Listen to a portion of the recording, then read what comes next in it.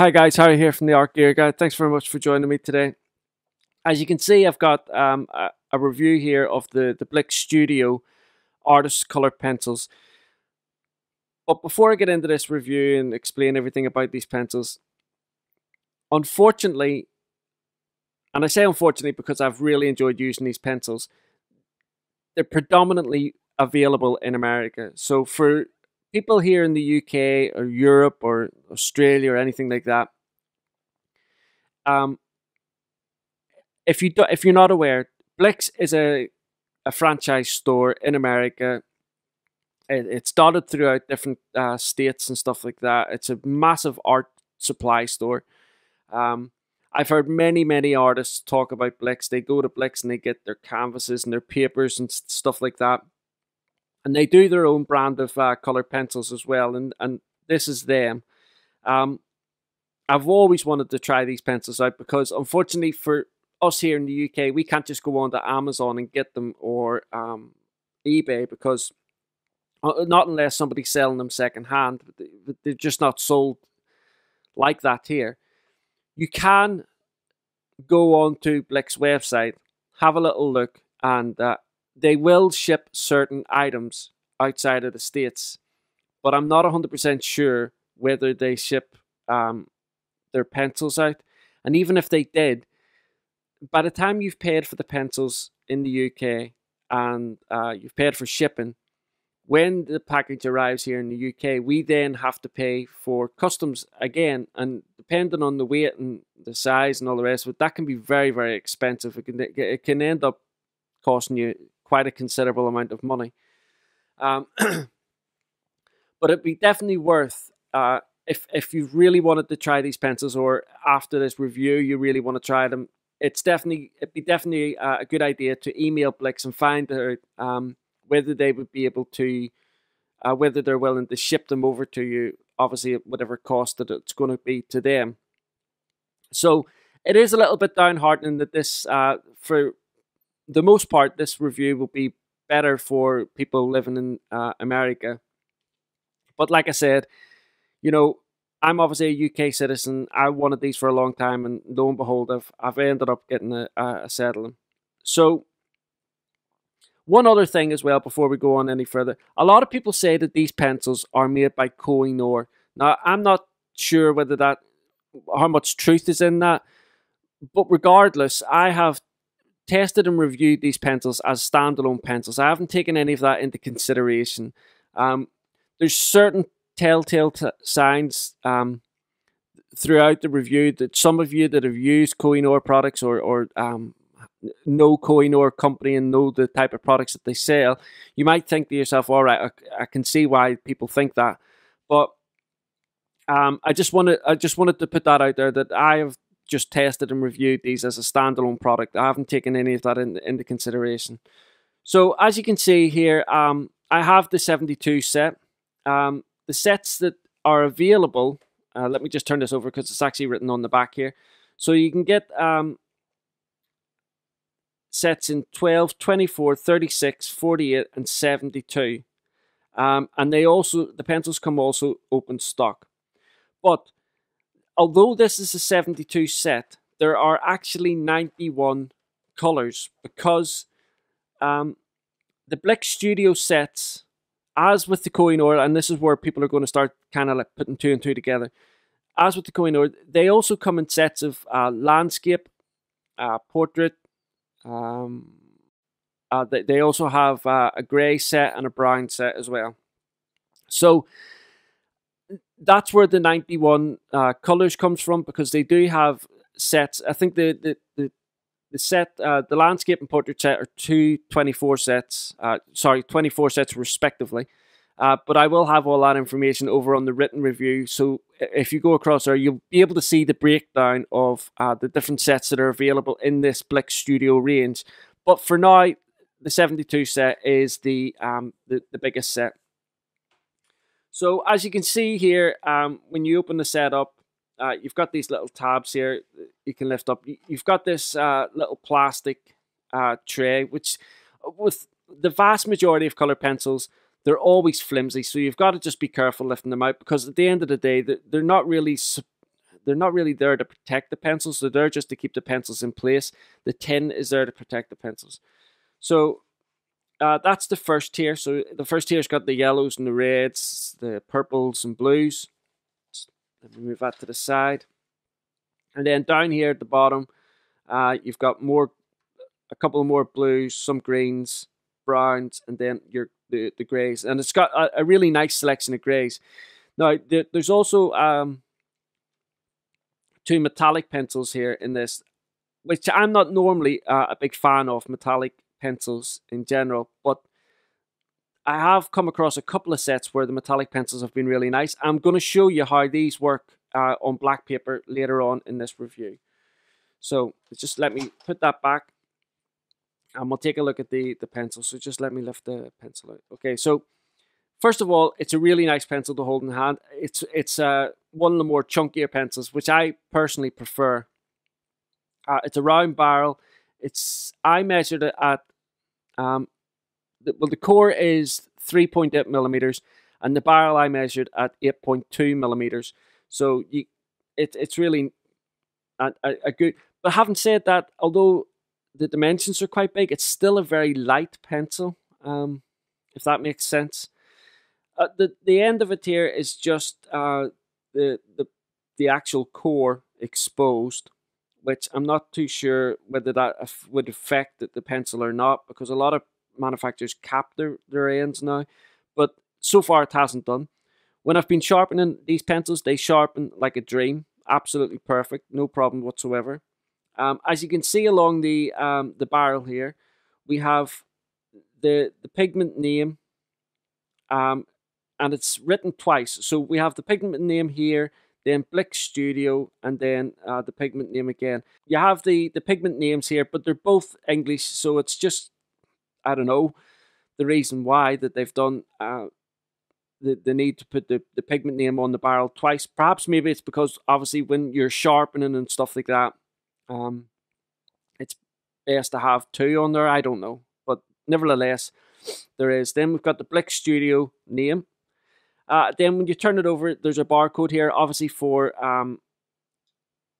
purchasing the pencil in open stock form, and then obviously where the pencils are manufactured, which is the Czech Republic. Again, going back to the Koh-i-Noor thing. So that's the dimensions and the characteristics of the pencil. What I will say is, whenever I first started using these pencils, right off the bat, for some reason, I thought that they were oil-based, but they're actually wax.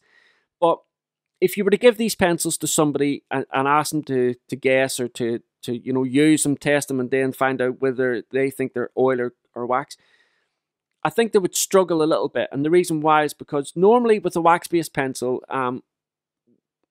the point wears down very, very quickly. That's not the case with these.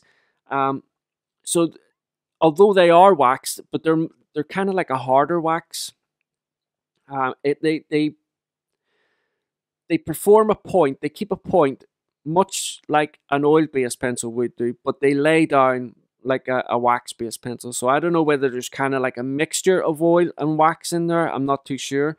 But it's a great combination either way. I've heard a lot of people refer to these as kind of like a Prismacolor type pencil in that the wax is really, really super soft. I didn't get that from my testing. It is really soft, but it's not like Prismacolor soft or anything like that.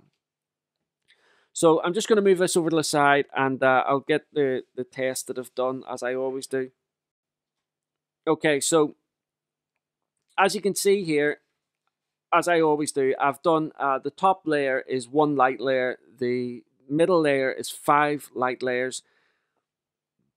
I always do 5 layers because I think to myself, once you lay down 5 layers of pigment or anything like that, for those of us that use odorless mineral spirits, after about 5 or 6 layers, that's the time when you want to start using the odorless mineral spirits. So I always use 5 layers. And then just 1 heavy application. Now, you will be able to see, I'm just going to zoom in here, you will be able to see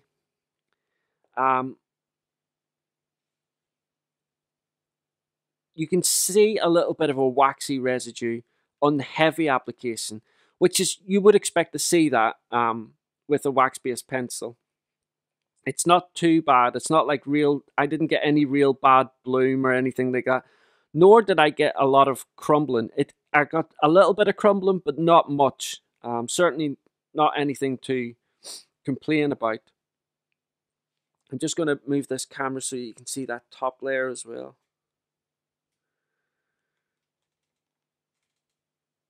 There we go. Sorry about that. So you can see there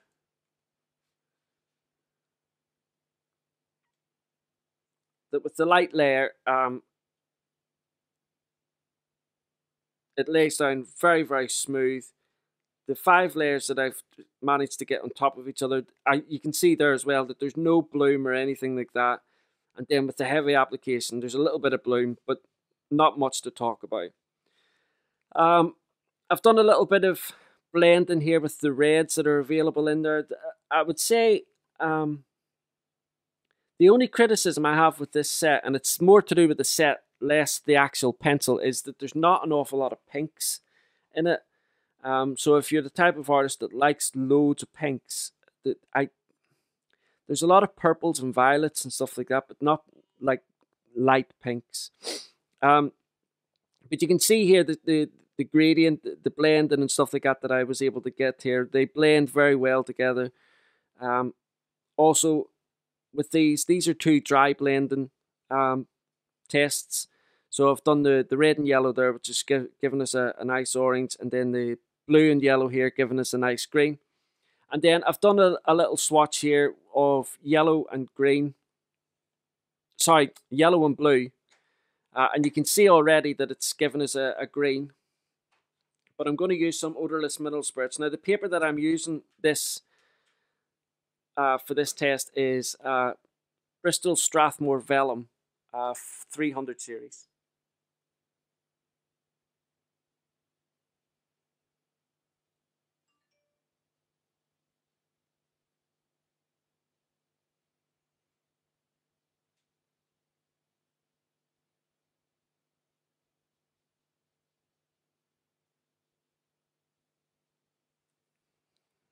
So you can see there that the pigment reacts really, really well to odorless mineral spirits, which it does for the most part on with wax-based pencils. One of the other things that I missed, I forgot to say to you, but I'm sure it was pretty evident. With the actual pencils, I'm just going to move the pencils back in here. The indication of the pigment is the actual barrel. So the barrels are lacquered the same color as the actual pigment. Now, I've done lots of testing with these pencils, and for the most part, the vast majority of these pencils, the pigment of the pencil is very, very close to the actual pigment on the barrels. So that's really good, because whenever you're looking for a pencil or color to use or whatever, you can go straight for it and just get it. With regards to light fast, now I find it a little bit difficult to track down the light fast ratings, but I was able to get there in the end. And so with the light fast ratings, it's done. I've done it with the full 91 pencils. So I took the chart and I counted. I included all the 91 pencils. So with 1 star being the least light fast, it goes all the way up to 5 stars, I think it is. So they have, out of the 91 range, they have 10 1-star pencils, 15 2-star pencils, 27 3-star pencils, 39 4-star pencils, and that's it. So you can see there that they're not the most light fast pencil, but I've had this debate with a lot of people where they say, you know, if the pencils aren't sold open stock and they're not light fast, what's the point in you doing a review of them, because we're not going to use them? Well, the point is that there are a lot of people out there who have real high quality light fast pencils and open stock pencils and stuff like that if they're doing commissions. But when they're not doing commissions and they're just doing practicing and stuff like that, they may not want to use those pencils for that particular thing. So using some other type of pencils artist grade pencils nonetheless, but maybe not as high light fast ratings or whatever. It's important that I review all the pencils that are available out there, and then you guys can make your informed decision as to whether you want to get them or not. The light fast rating on all of these pencils are, now I'm not 100% sure what has been used here, because with the Blue Wool light fast test, it's 1 to 8, and then with the vast majority of the light fast test of the ASTM D6, what is it, D6901, it's a 1 to 3 1 to 3 stars used in that test.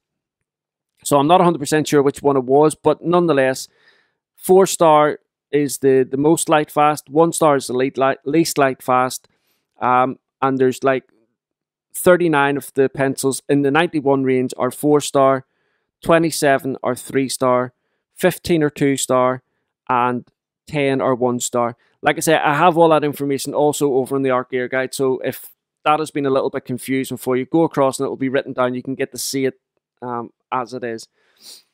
As always, I'm going to do some testing here on black paper so you can get a feel for how opaque or not, as the case may be. Okay, so I've got a few pencils together from the Blicks Studio range, and I've got the metallic pencil, so I'm going to do those first. So this is the silver.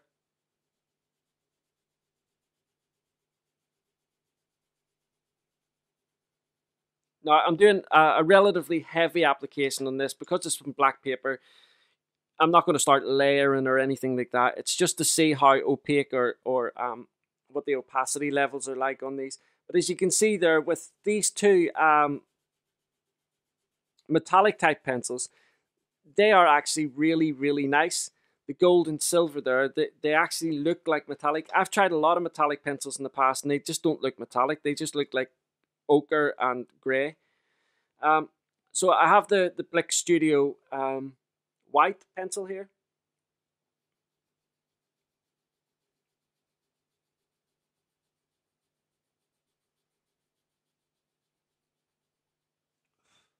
So you can see there that it's a little bit, I'll zoom in on these in a second, but you can, from where I'm standing, it's not completely opaque. Certainly not like the silver or the gold. Okay, so this is an apple green.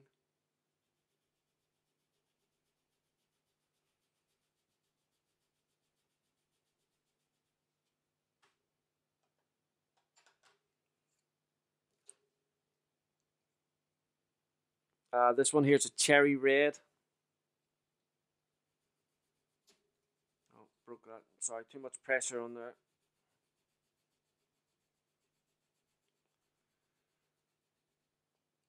This one here is a dark yellow.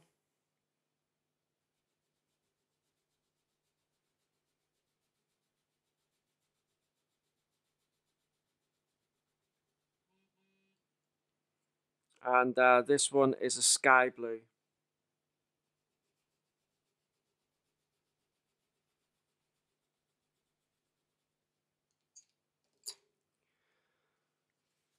Okay, so as you can see there, I'm trying to make sure that there's no glare or anything like that coming off here. You can see there that the silver and the gold, the first two ones there, they are really nice metallic colors. I don't think actually they're showing up in the camera as well as they are in kind of like, you know, real life here. But you're just going to have to trust me on this, that they do look like metallic colors, which is, like I said, it's really hard to find. And one of the reasons why I don't like a lot of metallic colors in color pencils. The white here is really nice. It's not as opaque as some white pencils, but it is nice. It's still, you know, you can definitely tell it's a white pencil. The apple green here is a little bit, there's a little bit of opacity to that. Same with the cherry red and the dark yellow. But then when you look at the sky blue, it's really, really bright, vibrant, opaque. But the colours themselves on white paper, on the Bristol vellum paper that I used there, they were very rich, vibrant colours the whole way through the range. I really enjoyed using these. I was really, like I said at the beginning of this video, I was really excited to get my hands on this set and try them out. and I'm so glad that I did, because I really, really like them. They are a lovely pencil to use. I haven't been able to get artwork finished for this video, but hopefully by the time I've actually edited the video and got it up, I'll have it added in.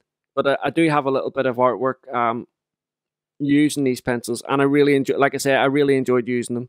Anyway, guys, thank you very much for watching this review. Don't forget, if you want, I have loads more information over in the Art Gear Guide, you know, like prices and stuff like that. The prices over in the Art Gear Guide, unfortunately, are just US prices, obviously, because of the fact that Blicks is just a US-based art store. But nevertheless, they're over there if you want them.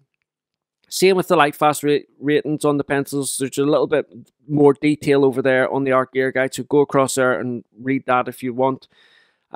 Don't forget, you can follow me on Facebook and Twitter and Instagram as well. The links for that will all be down below. And thanks very much, guys. I look forward to seeing you again in the next review. Bye.